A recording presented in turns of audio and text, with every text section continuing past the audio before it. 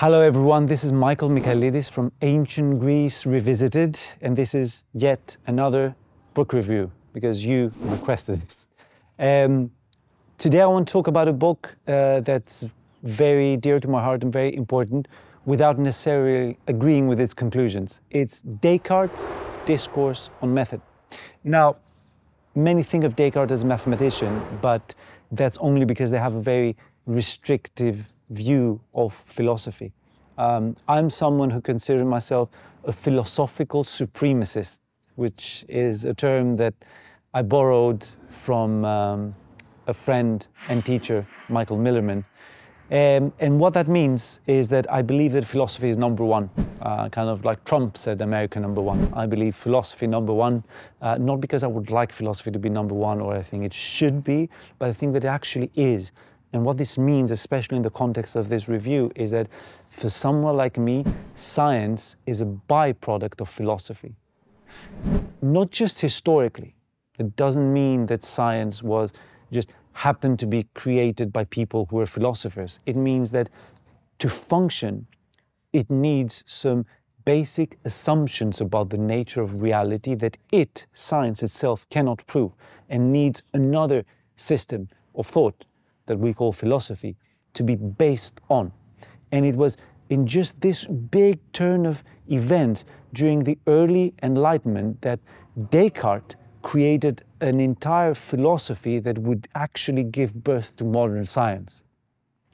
It's very difficult to understand the extent of what he did just by reading this small book, which is 45 pages in most print editions and can be read in a day by most of you.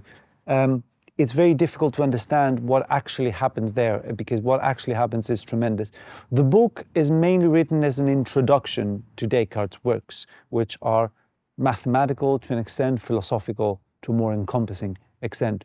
And it starts by his own biography, right? So it's very modern in the sense that we encounter a type of vagabond, a person who studied in what today we'd call Ivy League universities of his days, a Jesuit school, where he studied all the ancient philosophers, to which he doesn't necessarily name, but we can imagine including Plato, Aristotle, Cicero, all of the knowledge that we in ancient Greece revisited, essentially trying to bring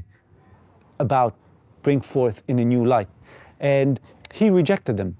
He said that very characteristically in this work, he says that what these ancient philosophers did is to build with their words an entire palace, beautiful, majestic, but ultimately built on nothing but sand. So no real foundations. It's almost like saying that what Plato, Aristotle, was just words. They just created beautiful theories, but with not much foundation, which ironically, is the idea that many people today have of philosophy. A bunch of interesting, deep words with no much significance, right? So you find this opinion very early in the Enlightenment that what the ancients did did not have any grounding, was not a rigorous system. And then he continues to say that it was only through a small group that were called mathematicians that he, Descartes, found some rigor, he found some founding. And so he decided, he says, to build not a palace, because he's not that great of a man apparently, or is he, but just a house, small house, built on very solid foundations. Now, a lot of people fall for Descartes' alleged humility because he says that, you know, he's no Plato himself, he can't build that palace. So just a house will do. Again, very modern sensibilities. We live at times that we don't like people who say big words and big, you know, big. We like the humble, we like the small. Sometimes we overreact to the other side and we admire someone like, I don't know, Conor McGregor. But that's more of a reaction to our basic line, which is keep humble, so Descartes is very humble. And so he says, I'm only going to build a house, but we forget that he actually destroys an entire palace, right? He's humble when he builds, but he's not very humble when he destroys.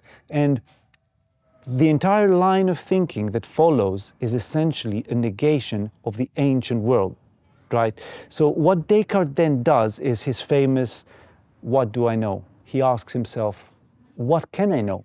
Okay, and today we might say that he would use the example of the Matrix. Matrix as in the 1999 film, character trapped inside a virtual world, simulation, doesn't know what's real. If he had that language, I'm sure that Descartes would use it, but in his time, that wasn't the language of his time, so he used the religious language, and he says, what if my whole existence was created by a Dieu trompeur, in French, I remember, a deceiving God, right? So a God who's like a demiurge. We spoke about Gnosticism in another episode. So a demiurge, a God that literally creates a false world for one person to be in and get tormented, a very bleak image. But he asks a legitimate question, like, how can I know? Like today, Elon Musk asks a similar question. He believes that we're in the simulation. So it actually starts from Descartes that, how do I know? How can I know if my sensations are real? And then he says the famous, I think, therefore I am, right? It's written in this book, it's written in other books. And this is something that's often misunderstood, but it's very real in my understanding, you know, because the idea is that even if I use this thinking to disprove my existence, I still disprove it through my own thinking, thereby confirming that I exist in some form or another. Maybe I'm a brain in a jar that some mad scientist from another dimension has captured, or maybe I'm immaterial, but I am in somehow. And then he continues to do a move that a lot of people consider strange, which is to prove the existence of God. So already you have to take his alleged humility with a grain of salt, right? He does big things. He does a small house, but he does big things. Prove God. And there, it's not very important to go into the entire argument because this has been negated a few times. Essentially, he's trying to find a link between his being, which might be a brain in the jar, and the external world, and he connects it through God. It's suffice to say for this short video. But again, he does something tremendous and he does something that Socrates did as well, which is to prove God, thereby satisfying the status quo of his time. So saying, I'm with you, I'm with the church, right? People were burned at the stake still during those days, you have to remember, really.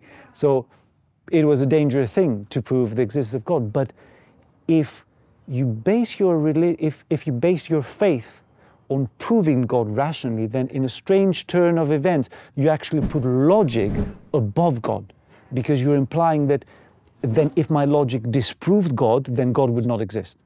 If God exists because my logic can prove it, then if my logic proved otherwise, then God wouldn't exist. Then logic becomes the king, and God becomes just like a byproduct almost. Again, you have to read this very simple text with a lot of subtleties. A lot is happening. And then when he proves God, and he turns to something that we might consider minor, but it's again he tries to describe how the human heart works.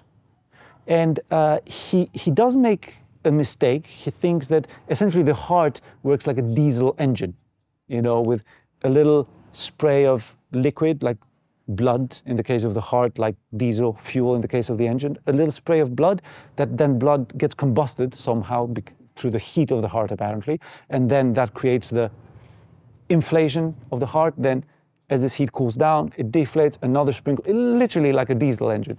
And of course he's wrong, at least technically, but still it doesn't matter, because what he's doing, he's describing the heart as a material, mechanical, predictable thing. He opens the way for the full cyborgs that we're perhaps going to become not too long into the future. You know, if you believe that this flesh has something magical, then no factory can rebuild it. You know, if you believe that this form is sculpted in the form of God, as many did, then no human can recreate it. But if you believe that this is merely a machine, then yeah, we can create it, we can improve it, we can merge it with other machines.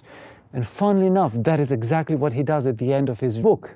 He goes on to describe cyborgs, which you might think is a crazy idea. In 1650, when he wrote that book, to talk about robots, but it's not, because it follows from the basic premises. You have to remember that things that take centuries to materialize on the physical plane were preceded by thoughts that happened very early on. And the thought that Descartes presents us very naturally leads to cyborgs. If you understand the human body as a machine, why not be able to recreate it? Funnily enough, and very fitting to these ChatGPT days, what Descartes believed would be missing from this robot would be speech. So this robot would be able to perform, do, cook, fight wars, run, but it wouldn't be able to speak, according to him, because there's something very human about speech.